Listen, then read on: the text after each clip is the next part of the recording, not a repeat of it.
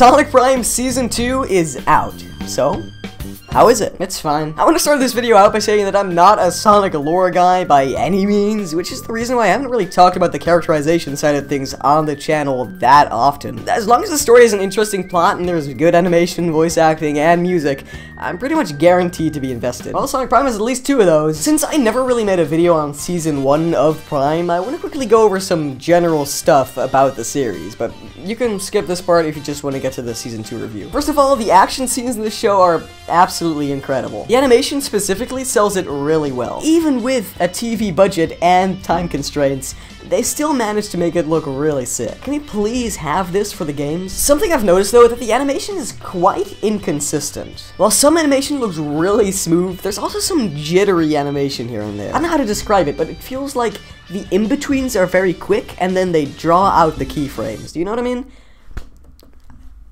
Whatever. The characters' designs are also really good. I really love all the subtle differences there are within the designs of the characters. I mean, all the characters have a really cool new fur pattern that I honestly love to see in the games, and Amy and Rouge are wearing slightly different clothes, which is nice. Now, I also want to quickly go over all of the voice actors here. First of all, Devin Mack. Somehow, I don't know what to think of him. I mean, he is quite an improvement over Roger Craig Smith, but I don't think he reaches the highs of Ryan and Jaleel. What? Why did I say Jaleel? I meant Jason. I'm sorry. Jaleel's still good, though. He really feels like a Sonic fan voice actor. You know what I mean?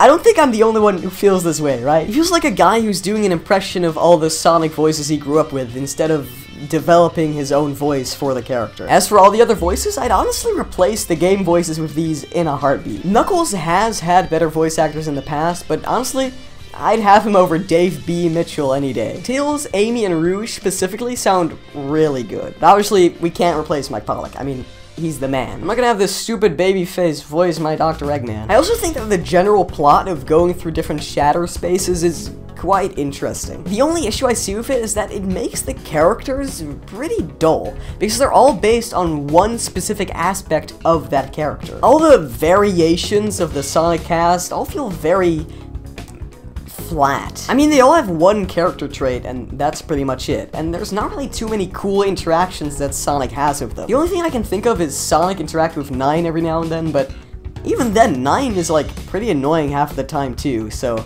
I think the original characters that they made are just boring. So, now that you're caught up, let's get to the part of the video you've been waiting for. How is Season 2? Well, it went in one ear and out the other. Okay, don't get me wrong, Season 2 increases the stakes heavily, but for some reason, I didn't feel that invested. It's so weird. It has all the building blocks that it needs in order to be a really cool Sonic show. I mean, you have the shadow spaces, you have the new voice actors, you have all these different characters, but somehow, I didn't care as much.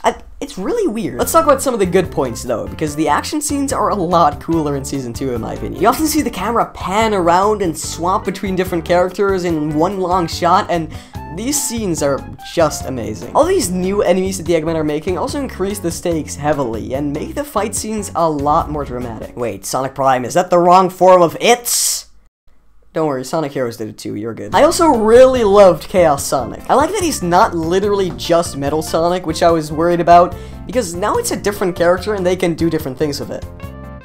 Wait, who's Super Sonic? Chaos Sonic's fights are sick as hell, but I'm not sure if I would have preferred a silent robot. It would have definitely been much cooler to have this dead, silent robot like Metal Sonic that's just deadly destroying him, but it's also more unique to have this, so I don't know. Pick your cure.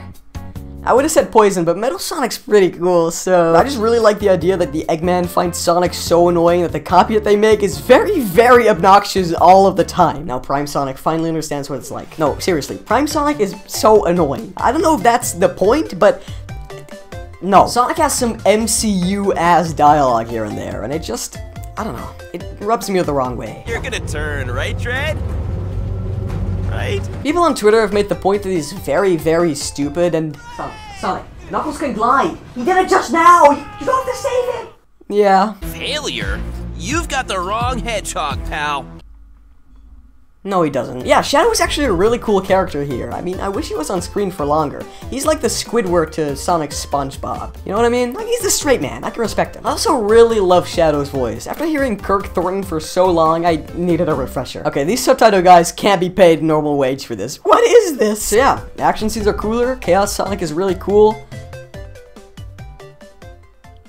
Let's move on to the negatives. Okay, they're not really negatives, but just things that I find a bit lame. Like, for instance, the music is still quite uninteresting here. I mean, it's a TV show. I wouldn't have expected movie quality or anything, but I mean, the Shadow song was pretty memorable, so why can't any of the other music be just as sick? Okay, I wasn't crazy, right? This scene wasn't rendered. I don't know how to feel about Sonic having this whole character development thing. I mean, he works really well as a static character, but I guess since it's a TV show, they felt the need to make him develop.